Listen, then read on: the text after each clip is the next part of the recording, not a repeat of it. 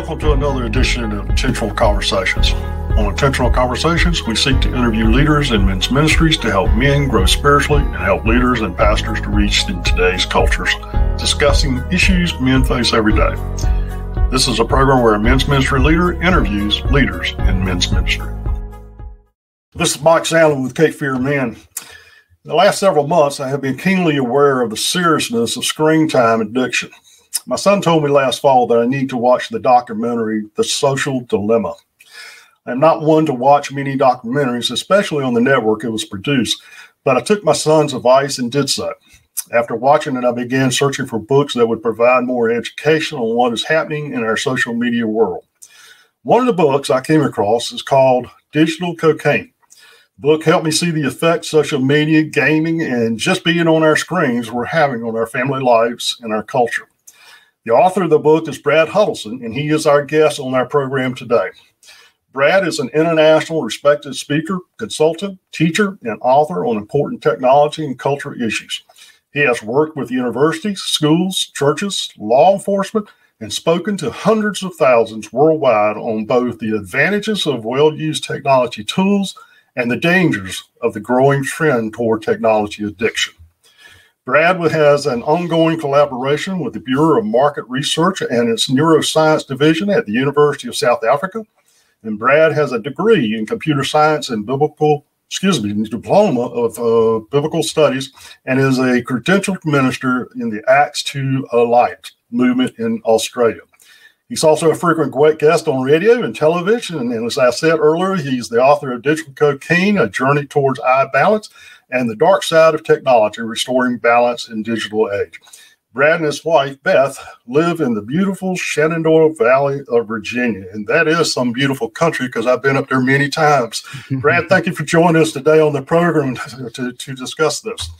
Mike, thank you. It's a real honor to be with you, and I do so much appreciate you helping me to get the word out, with the burden that's on my heart. Well, Brad, one of the things I do with all of my guests when we get started is to share a little bit about themselves personally, if you don't mind. And one of the things I like to ask is, what is a verse right now that God may be using to speak into your life, or just a verse in general that really has some special meaning to you? Could you share that with our listeners? Yes, absolutely, Mike. What's been on my heart lately and what I've been speaking about is a work of separation. I think revival is on all of our hearts, particularly here in America. As you know, I'm all over the world, but the world needs revival as well. But America, Barna came out with some research recently that said that it could be up to 20% of our American churches will close due to the pandemic, never to reopen again. Gracious. Sure. Yeah. So, but my burden is the technology. So the two verses that I would like to put out to our audience comes from 2 Corinthians chapter 6:17 will be the first one. And it says, "Come out from them and be separate, says the Lord. Touch no unclean thing and I will receive you." And of course, that work of separation is where we get our concept of holiness. We have to separate from the world for God's use. And the second verse would be from Hebrews chapter 12, verse 14. If we really want to see God in our nation, and it begins in individual lives, it says, make every effort to live in peace with everyone and to be holy, or to be separated from the world, because without that separation or without holiness, no one will see the Lord. And Mike, the Lord is so good. And if we could just get people to taste and see how good he is, we would want to serve him more. But the message I have is to come out from all this darkness on the internet and the devices and the addictions and so forth. And I just challenge people. These verses are not negative. Oh, taste and see. That separation causes us to see the Lord, and you can't look on anything more precious than the face of Jesus. So those are the two verses that are on my heart right now. Amen. I was talking to a class yesterday about the creation of God, being able to just look out at the beautiful creation of God and just seeing him in the creation. What a joy that is as you do that. Well, Brad, if you would, how about sharing your story about coming to Christ? If you can give us the little Reader's Digest version, so to speak, real short and sweet. Yes, I love to share my testimony, Mike. It's not really anything overly. I didn't have any major things going on in my life that I needed a miracle for other than salvation. I was about 11 years old. I guess the only thing really, my parents divorced when I was very young, but I was about 4, so I don't even remember it. But with that, Mike, as you know, divorce, the kids are affected greatly. My brother and I were tremendously affected by that. But I had an uncle. I still have this uncle. He still has my back even to this day. I have an uncle that met me at the altar one Sunday morning. It was an Easter Sunday morning, and I don't remember what the pastor said, but it's pretty safe to say it was an Easter message about the death, burial, and resurrection, because it was Easter Sunday. I went forward, and my uncle met me there, and he helped me to repent of my sins. Obviously, only Jesus can forgive me, but he walked me through the plan of salvation at the altar. And when I went home that day, I remember walking into my bedroom, and some objects in my bedroom were glowing at me. Now, not literally, but in my mind, I was drawn strangely to them. And really what it was, Mike, was conviction. And I heard this small, still voice for the first time in my life, because my conscience and my spirit had become awakened because I'd been born again. And I looked at these objects, and I heard the small, still voice of the Lord in my heart go, "You stole that, you stole that, you stole that, you stole that." And I went to my granddad at this point, who also had a big part in my spiritual life. And I said, "Granddaddy, I'm so embarrassed. I don't even know why I'm coming to you, but I've stolen a bunch of stuff. And I went to the altar this morning, and I feel like I've just got to return this stuff." And he said, I think, Mike, I was probably hoping he'd tell me, "Oh, don't worry about it. The blood of Jesus has covered you." And he looked at me and he said, "Son, I think God's dealing with you. I tell you what you do. You go get a bag for each store that you stole things from, and you pull it all together, and I will go with you. And you tell the people that the managers, we'll call the manager, and you return what you've got left, and you tell them you've accepted Jesus and offer to pay for it. And if they want any money, I'll take care of the bill." And I went to 5 stores, Mike, and most of them wanted to hug me, to tell you the truth, as I was standing there repenting. And there was my granddad illustrating what Jesus ultimately did. My granddad couldn't forgive me of my sins or pay for my sins. Now, on an earthly sense, he was willing to pay for those items, you know. But what he was teaching me was that Jesus paid for my sins. And after that ordeal of repenting, that weight lifted off of me. And you know, God hasn't made me repentant like that in everything I've ever done, but he really made me probably the most honest person, because I don't ever want to go through that again. And so I was born again, Mike, and I've had this intimate relationship with Jesus since I was about 11 or 12 years old. And I love him with all of my heart. And that's in a nutshell how I came to know Jesus. Was good family members that helped me too. Great. That is super. And, you know, it's interesting to me. There's many people who I've interviewed on these podcasts, and I ask them that story. Somehow I know that the bedroom falls into there somewhere, because and the reason why I say that is because even I myself was in my bedroom when I actually accepted Christ myself. You know, so my old ears always perk up when I hear somebody talk about some situation in their bedroom. Well, Brad, I know we're here to talk about your book and your ministry in the area of digital technologies and what you're seeing in that area. And I'll tell you, my eyes are truly, as I said at the opening, been really opened up to the effort.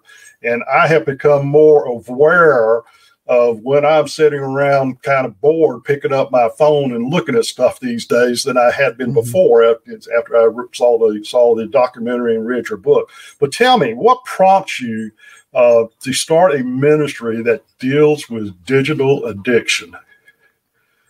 Well, as you saw in my bio, Mike, I'm credentialed, and for years, I've been an evangelist. I've been doing a lot of media, and started a Christian radio station up here in these mountains of Virginia. And about 15 years ago, I received a request from our youth leader at church. She asked me if I would take a look at a social media site. Now, this was prior to Facebook, but it was already popular with the kids, but the parents, the older generation at that time, didn't really even know what social media was. It was not a buzzword. It wasn't in the media like it is now. So she sat down with me and took me through this social media site. And I noticed these were kids in our church youth group, and they were doing vile things. Some of them were, they were using foul language. Some of their clothes, they weren't fully naked, but they were taking their clothes off. You could tell they were mimicking things they were looking at on the internet. I was shocked and angered and blushed. And we have a good church, Mike. Look, at the church we attend is not perfect. There is no such thing as a perfect church, but it's a good church. It's a Bible-based church. And we took it to the pastor and said, look, we maybe 50% of our youth group is on this social media site, and they're doing all this crazy stuff. And the pastor looked at me because I have this technical background, computer science degree. He pretty much said, well, look, you know more about this sort of thing than I do. Why don't you preach on Sunday morning and inform us about it? And which I thought was pretty bold, because, here in America, that pretty much these days, you don't deal with anything controversial and mess up the carpet on Sunday. You keep everything positive, and our pastor wasn't like that. He didn't want to, sweep this under the rug. And so I preached a message on it. And one of the things I did, I looked around at the other youth groups where I would preach, good churches and schools that I would speak in, both public and private. And, I noticed it wasn't just our church. This was epidemic. This was everywhere. And the internet, because we live out here in the country, we live in a very rural area. And we used to think, well, that's a Los Angeles problem. That's a Washington, D.C. problem. That's a big city problem. But the internet has leveled that playing field everywhere, no matter where the internet is. I mean, that's why I spend time in Namibia, West Africa, and they might not have food in some places in Africa, but you can bet that the children have phones. I mean, it's a crazy world that we live in. So basically, I went on television after preaching that sermon and did a 1-hour television special on social media. And that opened the door for people to just say, hey, look, we're dealing with this in our church or in our school. Would you come and speak about it? And I was at that time, there was no book or anything. So as time went on, the invitations kept coming in on that one topic. Now, obviously, Mike, you know me, I'm going to make that an open door for the gospel, because that's the ultimate solution to all of this is the power of God to come and to set people free through the power of the resurrection. So eventually a book came out of it. I wrote a book called The Dark Side of Technology, and that I self-published in those days, and I spoke all over the place on that. And I had a lot of problems at first. My schedule filled up, but then it caused so many problems because churches had just begun to adopt social media, and they just begun to adopt projectors and computers and using tablets to preach. And they thought that I hated all that. And of course I didn't. What I hate is addiction, and I hate the dark side of it. So after the book happened, God opened a bunch of international doors. And then I wrote another book that we're talking about today called Digital Cocaine that you so graciously mentioned. And I appreciate that. That's taken me around the world. I don't know how many times dealing with this subject. I'm published now. I'm actually I still self-publish, but I have a publisher, and a couple of them actually. And God has done that, Mike, because he loves this lost and dying world. Even though the body of Christ, the same numbers of addiction that exist outside of the church exist in the church. There's no statistical difference in the sin that goes on the internet. But God loves us, and he's really wanting to restore us. So that's the heartbeat of the book. But in order to get free, you have to expose by telling the truth, and that truth can upset people, but it is the only thing that'll free us. So I have a heart of love because I've also been guilty of a lot of things I write about. I think in the book, I've tried to be very transparent about my own struggles with digital addiction. And I have to be careful every day, but I have come through. And right now I'm in a good place. Not to say I couldn't fall tonight, but right now I'm in a good place. And I want to share what God has done in my life through the neuroscience that I've gotten involved in, and really help people come to know the Lord. Because at the end of the day, Mike, the only group of people that I've ever seen really sustain a detox would be those who let a power come into their lives who's stronger than that addiction. And of course, his name is Jesus. And that's what really we focus on. Amen. Amen. And I'm so glad to hear you doing this because of the situation that we're seeing in so many of our youth and adults themselves. It's just amazing when you go to the airports or you go to waiting rooms and you look around. And I've become more noticeable of this myself. I remember sitting in the dentist's office not too long ago. There's probably about 10 of us in the office, and 9 people had their phones out, going through their phones. I was the only one because I was watching what they were doing that was not doing that because I was more aware of it. It's just unbelievable. Well, let me ask you, we talk about addiction. We talk about it a lot of times. And a lot of times when we're talking about addiction, we're talking about drug addiction, we're talking about pornography addiction, we're talking about these things. But now we're talking about digital addiction. I'm wondering if our listeners are thinking if this is just kind of a metaphor that we're using because they kind of relate to it a little bit more when we say addiction, or is it really truly a literal and biological addiction that we're dealing with? It's a biological addiction, and it's on the same level as cocaine. And the reason why we titled the book Digital Cocaine, it comes from fMRI brain scanning technology. And then since then, there's been other scanning technologies as well, such as SPECT, single photon emission computed tomography. Basically, when you put a cocaine addict's brain scan and sometimes a heroin addict's brain scan right next to a digital addict's brain scan, those brain scans are nearly identical. Wow. And the reason is pretty simple. There's a neurotransmitter in the brain that is called the happy chemical. There's a couple of them. Serotonin's one, but the one that gives us joy and pleasure that's so addictive happens to be one called dopamine. So when a person takes a hit of dopamine, if they're snorting it up their nose, instantly they will have about a 300% increase. The brain will secrete about a 300% jolt of dopamine, and it gives them a quick, sudden high. And then over time, of course, you build up resistance to it. So if you want to keep feeling it, you have to end up snorting more cocaine. And that's how addiction works. The alcoholic doesn't start off being an alcoholic. They'll drink a couple of beers just after work to decompress. They're not an alcoholic at that point, but that alcohol is causing a stimulation in the brain called dopamine. So it's not the alcohol they're feeling, it's actually the dopamine they're feeling. But then the brain gets used to it, or it builds up tolerance to it. It gets used to it. And then after a while, it stops working. So what do? They drink 3 beers. Now, it doesn't mean they're getting any more drunk. It just means that they've got to overcome this barrier that's forming in the brain called tolerance. And so they'll drink 3. It'll penetrate the barrier. And it's that barrier, by the way, is simply the brain trying to get us to quit, trying to get us to stop. It's protecting itself. But in that ever-growing process of chasing more and more of that dopamine through ingesting more of the alcohol or more of the cocaine, you end up getting addicted to it. You habituate to it. Well, as it turns out, the very same thing happens with our digital technologies. And it doesn't matter what the content is. It's independent of the content. When I hear parents say, I only allow my children to use devices for educational purposes, I think one thing and I say another. I think they're not telling me the full truth, because there's no kid that I know who's restricted strictly to the educational stuff. Now, they do use it for that. But every kid that I know is on Netflix. They're looking at pornography. They're playing video games. Not every kid, but most every kid are doing all of these things. And so what happens is the delivery mechanism for alcohol goes to the mouth, metabolizes through the liver, gets into the brain. With cocaine, it goes straight into the bloodstream, right next to the brain. Those are the ingestion points, in other words. But with digital, it goes straight into the brain through the eyes. The eyes are connected to the back of the head, and that's called the occipital lobe. And so the effect is instant. When I play YouTube videos, funny videos in auditoriums, school auditoriums, they laugh instantly. And my point there is, it's not like you have to drink and then wait a little bit before you feel it.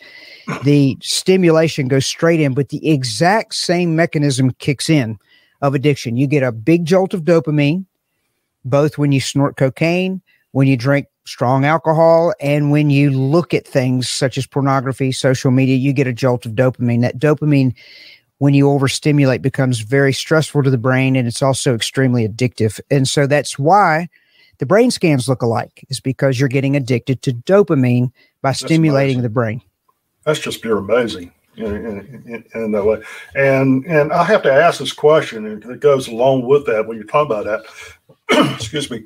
But this past year has got to have increased that problem even dramatically. I mean, here in the States, and I know all over the world, but we're more familiar with it right here in the States, that so many of our schools had to go online to do their education, and so that just exasperated our youth being on screen. So have you seen any statistics that show an increase in this addiction problem because of that?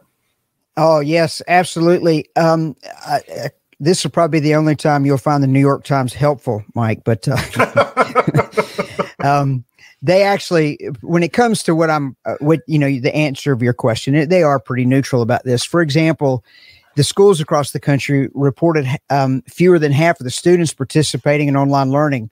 So 61% of the students in Philadelphia attended on an average day in the online, only 61%. And in Boston, it was only 50% of the students. And so you've got this problem where they are not logging in doing their schoolwork, but they are online. So the reason we know that is because the European Union asked Netflix to back off on their video quality because so much of their bandwidth was taking up the internet, but we needed to use it for education. And the same thing happened with YouTube. So YouTube scaled back their quality to make more room for the education. But the problem is the education ended up not being used. So the digital addiction to the entertainment side of everything just skyrocketed. And so, yes, it has been a tremendous problem. And one, way I can tell that too is the amount of requests that I've had to answer that very question that you just asked me from all over the world, from the contacts that I've made, from speaking in all these places. So the gaming has gone through the roof. The pornography use, this has been well documented that the pornography use has just absolutely skyrocketed, both male and female. And I just want to tell you one little anecdotal thing regarding the pornography issue. This happened prior to the pandemic, just to give you an idea of how bad it is now.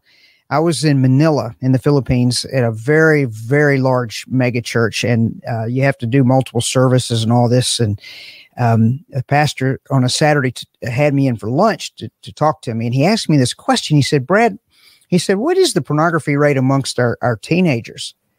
And I said, Pastor, I hate that question because if I answer it, it's going to sound so extreme. You'd think I'm going to be an extremist. He goes, no, answer the question. I said, okay. If they have a device, it's 100% male and female. They're looking at porn, and most of them are addicted, but they're all looking. And he said, yep. He said, Josh and Sean McDowell were just here, and they answered that question the exact same way. And I said, yeah, for those of us on the ground dealing with it and being in the schools around all these kids, it's definitely that way. So the pandemic, with the kids having absolutely no supervision now, for the most part, they're at home. I mean, the parents are there, but come on, let's get real. The parents are on, if they're millennials, they're just as addicted as their kids. So they're not looking, they're not sitting there monitoring their children. The kids go to the bedroom, shut the door. And so we have this massive gaming problem, social media, the amount of kids that are cutting themselves. I saw this trend years ago, and I started to look into it. And so I even give lectures on what happens in the brain, not only with dopamine, but then the endorphins and what happens when they cut themselves. But there's a huge social media link to the self-harm and the suicide. And so during the pandemic, all these things, not only has the suicide risen because of digital addiction, but the isolation as well. And what you're finding is, despite the hours and hours and hours that people are spending on their devices, it does not satisfy the heart and the mind and the emotions. And this is just secular. The suicide rate has gone through the roof because of isolation. And yet everybody's online. Now, I submit to you, Mike, that the cure for that's a spiritual one. And it's the need for a face-to-face interaction beyond even what our audience, they're only hearing the audio of this. You and I are looking at each other, which is very helpful when you're being interviewed. But you know what would be better? If you and I were in a studio together face-to-face, it would be this is good, but it would be even better because the brain responds quite differently. Oh, yeah. I understand that aspect of what you're just saying. But that kind of leads into another question there when you're talking about all the things that are harmful and what's going on in our youth and in our minds and so forth. And there's so many ways for digital media to enter ourselves. And there's through social media like Facebook and Instagram and all those various media types. And then you have gaming, video gamings that it seems like people play. Even adults will spend hours playing that and getting into pornography, getting into so many areas of the digital world. Is there any one thing that's probably more harmful to our brain and in our spirit, so to speak, than the other, or they all kind of equal out in some way? Well, they're not equal in the amount of dopamine they produce, but then there are some exceptions to that. So let me explain. The average age of a video gamer in America is 35 to 44. It's not a teenage problem. And that's interesting. I didn't know that. 35 to 44. So when I deal with gaming addiction, I start with the dads, not with the kids. It's far more dads are gaming than the kids. Wow. So it's a lot of people are shocked by that, but it's been that way for years. And adults are just, a lot more able to hide things, I guess. But to answer your question, when you're talking about things like educational apps and software, the good news there is I've never had anybody come to me and say, "Oh, Brad, pray for me. I'm so addicted to Word. I just can't stop typing." Or Google Docs. It's a good use of the technology. What you and I are doing right here is a very good thing, but nobody's ever come to me and said, "Brad, I'm so addicted to your podcast. Would you please pray for me?" They're just not going to get addicted. But what they do come Sometimes to me and ask for, would, though. I know, wouldn't it be, that would be much better, wouldn't it? But when you look at the brain scans, clearly the jolt of dopamine is coming through the entertainment media. Mm-hmm. So the way I address that question is the brain scans. First of all, when you look at the brain scans, by far, if you look at a brain scan of a marijuana addict, they're horrific. But what's worse is a porn addict. I mean, you can clearly see where on a brain scan, if it's an fMRI, the color disappears. So anytime things on a scan light up, that means the activity's there. Now, it can be abnormal to have too much, like with kids with autism, they have way too much activity. And so screens for them are absolutely horrible. So psychologists now will prescribe iPads for autistic children because it gives the parents rest and it looks like the child is being engaged, but they're not. They're being mesmerized with dopamine. And the catch-22 is the more dopamine you give them, more you have to give them because their brains are hyperwired. They get addicted at a much deeper level. And then they turn very aggressive and angry, just like everybody else does, except it's compounded because their brains are hyperwired. But on a normal brain, you'll see various areas of the brain with light. It's lit up on an fMRI. And on a SPECT scan, they're very smooth. But once a person, Mike, the irony is the more you hyperstimulate a brain, the more it shuts down. Right. And that's a medical condition called anhedonia. So over a period of time, when you hyperstimulate a brain, the color on scans disappears. And that's how you can tell the brain is in certain parts, it's suffering atrophy. It's just not being used. But then that dopaminergic barrier is pushing out the proper amounts of dopamine. And what we're having to do is longer and longer and longer periods of time with the digital session to try to penetrate it. So on the scans, you will see those things disappear. But the things that the scanning technology, the activities that look by far the worst would be pornography, video gaming, and social media. And a lot of these, there's overlap because within pornography and within gaming, there have chat rooms. There's a lot of interactivity that goes on. I don't want to even get into that with the pornography issue, but that's a social media issue as well. So when it comes to education apps that use gamification, they're just as deadly as, say, Call of Duty. Now, look, Mike, I don't want to judge the motives of people who want to use gaming technology to try to educate kids because they're trying to get on that level and reach out to a site and sound. I've heard it all. The reality is what happens with, say, gamification, where they're using a system of rewards to try to teach math. It turns into a competition. So when you look at the stats on this, the cognition or the education, it will actually rise right at first. But once the addiction that quickly sets in happens, all the learning goes away and it becomes about the game at that point. So they're no longer learning. They're trying to compete to win. So using game technology within education has been a colossal failure. What I have not seen a lot of addiction to is Google Classroom. Again, they've not come to me asking for prayer for Google Classroom or Zoom. I don't know if anybody's come to ask for prayer about education. What I can tell you is when you read your assignments on a screen, I wouldn't call it a sin. The cognition is far lower than if you read it from paper. Now that's well documented.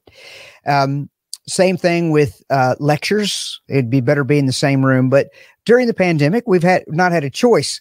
So the things that tend to be more addictive would be those hyperstimulating activities of social media, video games, Roblox, You're talking about Fortnite now, Minecraft, and that's another thing. Minecraft turns out that's not a very it's an interactive game, but it's a slow paced, and it was billed in the early days as a education game. Couldn't be further from the truth. The brain scan of one kid that I saw, they're just horrific. The amount of addiction that sets in, even with that. So just because it's labeled education, don't buy it. It's very few things on the computer that's been delivered and, pushed out through the computer education wise. Again, using gamification has been effective. Not seeing too many negative results other than a lower comprehension from PDFs, Zoom. There's not been that many problems, but the reason why kids are not signing in, remember I mentioned Philadelphia and I mentioned Boston, is because by comparison, if you have a kid with a device and there's a video game on there and there's porn and there's social media, if you think they're going to log into Zoom, there's no way they are unless they have a parent sitting right there making them do it. And there are some parents that will sit there, and in that case, those kids are learning and they're getting ahead of the other ones. But if you turn your back as a parent on that kid, their prefrontal cortex, this area right behind your forehead, that is the area of the brain that regulates impulse control. It's not developed in any of us until we're in our mid-20s. If you turn your back and they have a hyper-stimulating activity option with a lower stimulating activity, every time their brain will go to that high stimulating activity, and it will get quickly addicted. And then that's what's happened, especially, well, it was happening prior to the pandemic. It was horrible. That's why I've written these books long before the pandemic. Right. But it has been, exacerbated, and we don't know the full extent yet, but the early numbers that I've seen come in are not good. Yeah. Well, let me ask you this. I know we've been talking about digital addictions and digital addicts and some of the things that happens to a brain. And I could hear some people right now say, well, I'm not addicted to this. I mean, I just look at my phone from time to time. I go out there and look at this from time to time. What classifies somebody as an addict in the digital world? Well, the clinical definition is when your life has been negatively altered, changed, where you can't function properly. Some people can function, but not to the full extent anymore. Down to the worst case scenario, I have run into people who've actually quit their jobs because they can't function unless they're playing the game. I mean, that's severe, but it runs the gamut. Not too many of those, but a lot of businesses have suffered greatly because while they're paying their employees to make widgets or whatever they're supposed to be doing, they're gambling, they're shopping, they're doing all kinds of stuff. But the person who is addicted, Mike, is not qualified to self-diagnose. Right. You have to get a third party who knows them very well. But the obvious problem there is it's usually the spouse. And so if you ask the spouse, honey, do you think I'm addicted? If she says yes, then the guy probably gets mad because he disagrees, because she's also addicted. Then he'll turn around and say, well, you're just as addicted to your social media as I am my games. But the reality is, if the smart person who is humble, the smart person will actually ask that question to the people closest to them and let them honestly speak into their lives. And then you will know, because when we are addicted, as you know, Mike, we're blind to our own sins. Not fully. Most people, I think, intuitively know they're addicted, but to the degree that they are, they'll deny. That's the classic hallmark of an addict, is denial, self-justification. And so it takes someone from the outside to challenge them, hopefully with grace and love, the grace and love of Jesus. But they have to be challenged. And then the smart person will submit to someone else who's in control. So the person who is addicted, I have met a number of people over the years who will definitely come up to me and say, you know what? I'm in sin. I'm horribly addicted. And they can be helped pretty quickly. But the vast majority of people, especially children, there has to be an intervention. And we could do an entire show, an entire podcast just on the lack of parenting and how it's changed in one generation. And it's now the kids raising the parents is really what's happened. It's just reversed instead of the parents being parents, but that's another subject. So we have a situation now where we don't have enough clinics. Like if you go to South Korea has 400 digital detox rehabilitation centers. There were 200 when I wrote the book, but it's up to 400 now. And some of the best detox information comes out of this. The research is being done in Asia. because we don't recognize it here. The Diagnostic and Statistical Manual of Mental Disorders that's used here as the diagnostic criteria does not recognize digital addiction, but the other side of the world does. And so you can get a lot of help there, but not so much here.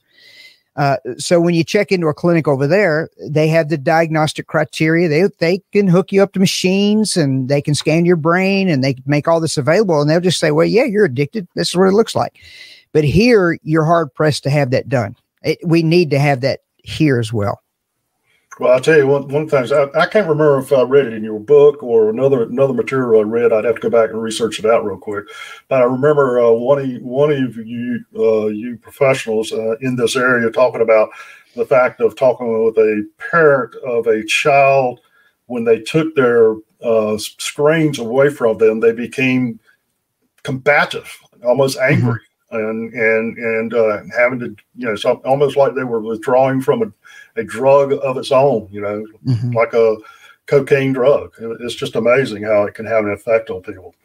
I want us to get into something, talk a little bit about churches here, how it's benefiting and harmful to our churches a little bit in the internet world. We're coming up on our time here, and I want us to spend a little bit of time here, if we could. Internet churches, especially in the last year, has really had to move towards, I won't say they had to, but they have moved towards using the internet a lot more than they ever have before. And churches going FaceTime and putting their services online. How has the internet kind of benefited the churches in the spreading of the gospels and the things that they're doing? Well, it has definitely benefited, Mike.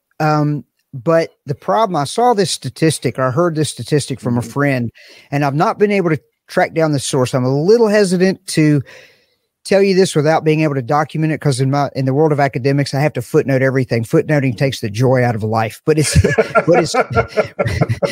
necessary. I do understand that. But I'm going to go ahead and give this to you because I believe it to be true. And I believe the minister that I got this from, he did hear it, and I believe he heard it correctly.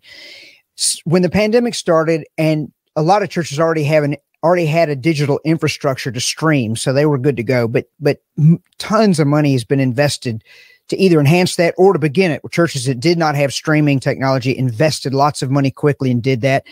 And it's been beneficial. I mean, during lockdown, Beth and I sat up here in our living room and watched our church services, and we worshiped and we prayed, and it was good. But the stat that I heard that I actually believe is true, after some time went on, it turns out, according to this statistic, only 6% of the people who started watching a sermon from their church in their living room, only 6% finished it. So of all the people who started it, the vast majority got distracted. Now, what I suspect, of course, they had their phones with them, and they were taking calls, and they were surfing, and because there was nobody there to watch over them. There's nobody in a pew next to them or a chair next to them to stay. I can see that happening. Yes. So while the theory is good, and I'm sure 6% were enormously blessed, and there are those of us who are disciplined not to take our phones to the living room. I've become disciplined not to do that. I've been blessed. So I don't want to say it's been a complete failure, but it's not caused revival in America by any stretch. We talked about this earlier. Barna has released those stats. Up to 1 in 5, up to 20% of our churches could close, never to reopen again, if the trend continues. So the internet, with all the streaming, has not preserved the church. It's not. It's revealed the weaknesses, is what they're saying. The house was built on sand, and the winds have come, and it came down with a mighty crash. And then, of course, those churches that were built on the rock, they're holding out strong. Giving is up in many cases, but it's not been all that great. Just to be perfectly honest with you. So I would say, Mike, I'm not against it. What you and I are doing right now is wonderful. And I can't wait for the day for this pandemic to be over so I can come down and be with you. That would be better. But in the meantime, I'm going to get you on my podcast because it's a good thing. And we need to get these messages out there. And we will continue to do it after the pandemic's over. But it would be better to be there. But it has not been the panacea. I don't want to put it all down. The streaming of the church services is nobody's gotten addicted to it. So I'm not going to put it in the same classification as pornography, of course. So it's just not been overwhelmingly beneficial, although for a handful, it has been. Right. I understand. And well, let me ask you this. You spoke a little bit about this, but I want you to dive into it a little bit more when it's still dealing with our churches. How has it harmed the church? The pornography rates have gone up just like it has in the world. I mean, the numbers of pornography, there's a group up here in Virginia. We're not that far from you. We're just north of you. In Lynchburg, Virginia, where Liberty University is located, there's a ministry there called Proven Men. It's now called Proven Ministries because it started off just being for men, but the amount of women who are addicted to porn is so great now. They've had to add a wing called Proven Women, and their meetings pack out. And so what has happened to the church? The internet has brought in pornography. And if we don't deal with that, I contend, sin still separates us from God, and God is just on the other side of that sin, so willing to forgive us, so willing to welcome us back. But there's this big unspoken of, in the American church compared to say Africa, where they'll ask me to preach on pornography on Sunday morning. And be very, real and not, whitewash it. Here in this country, you'll often get things like, well, how are you going to word it? Don't talk about that. We'll save that for the men's meeting. And we should save it for the men's meeting.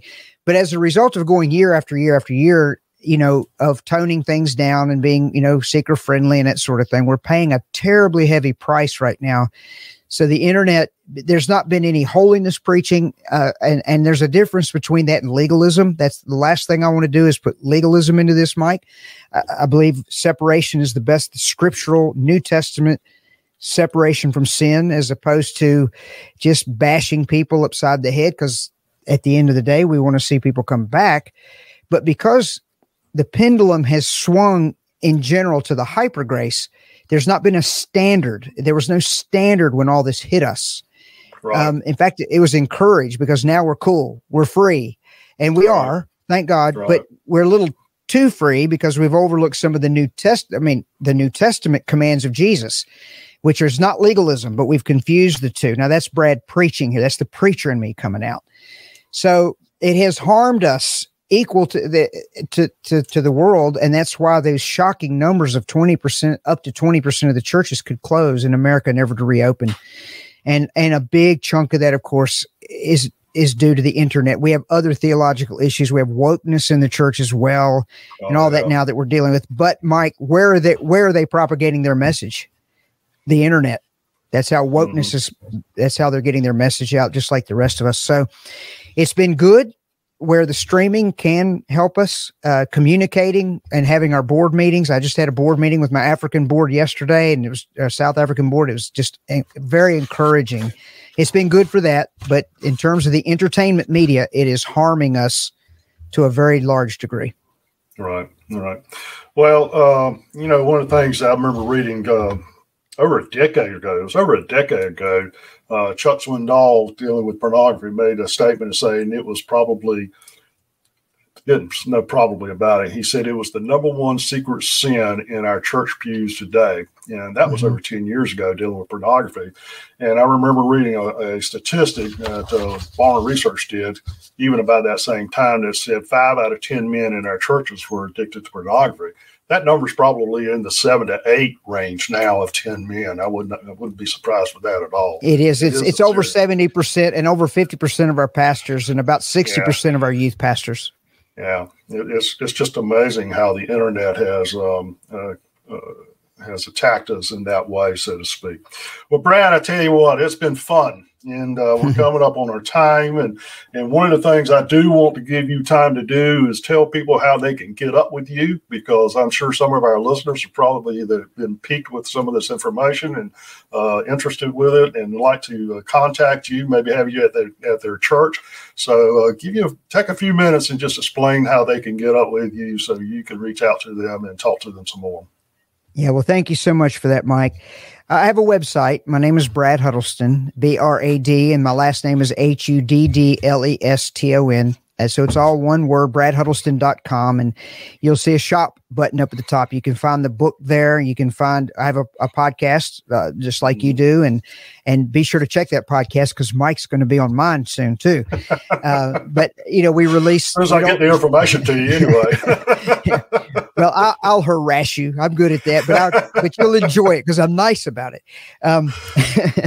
But yeah, so bradhuddleston.com, all the materials that we talked about there's links, of course, to the podcast. And I'm tomorrow I will be on Vision Radio. I have a long history in Australia. I'm the tech commentator as far as I know on the Vision Radio network. And so we will have a long interview on about 720 stations tomorrow. That'll be on there. And I just try to keep my finger on the pulse of what's happening because I want to bless the body of Christ. I want to bring, information that's going to be helpful and freeing to people. That's the main thing. We talk about all this darkness, Mike, but my heart is not to condemn people who have fallen into sin. I've done that myself. I just want to pass along the goodness that God has given to me and what he's done in my life. And so please understand my heart, but bradhuddleston.com is where it's the aggregate for everything that I do. So all the appropriate links and the shops and all that sort of stuff is there. So thanks for letting me mention that. Okay. Well, Brad, it's been good having you on today, and you've provided a lot of information. It's really synced in. Maybe some people will not just listen to this podcast once, but they'll listen to it 2 or 3 times so they can grasp everything that you have shared with you, because you've talked about a lot of stuff here that we really, as dads, as granddads, as basically parents in general, as members of churches, we need to understand the effects that it's having on our families and having on our culture, and how we as a church can help each other to overcome this problem of digital addiction. I really do appreciate that. So if you want more contact, if you want to talk to Brad some more about it, as he said, he has his website. It's out there on bradhuddleston.com. So reach out to them. If you want to reach out to me and talk to me and find out more information about Cape Fear Men, you can reach out to me by sending me an email at mike.sandlin@capefearmen.net. So join us next time on Intentional Conversations as we continue to speak to men's leaders about ministering to men. Goodbye. Thank you for listening to Intentional Conversations with Mike Sandlin. Intentional Conversations is a production of Cape Fear Men and Men's Ministry Coalition. In case you missed something or would like to review something said, this conversation will be available on the Cape Fear Men website within the next few days. Just go to capefearmen.net/podcasts to listen. You can also find us on iTunes and Spotify, and you will be able to listen to past podcasts. If you enjoyed today's program, I would like to ask you to consider helping us keep these broadcasts coming to you by donating to Cape Fear Men by either going to capefearmen.net and clicking on the donate button at the top of the page, or text CAPE, C-A-P-E, to 50155. Cape Fear Men is a 501c3 organization, and all donations are tax deductible. Thank you in advance for your donations. If you have other questions, drop us an email at capefearmen@gmail.com. Again, Intentional Conversations is a program where a men's ministry leader interviews leaders in men's ministry. Now, as a beloved mentor used to say after finishing our time together, I pray God will give you a rock to stand on, a brook to drink from, and a tree to shade you by. Join us next time on Intentional Conversations. God bless.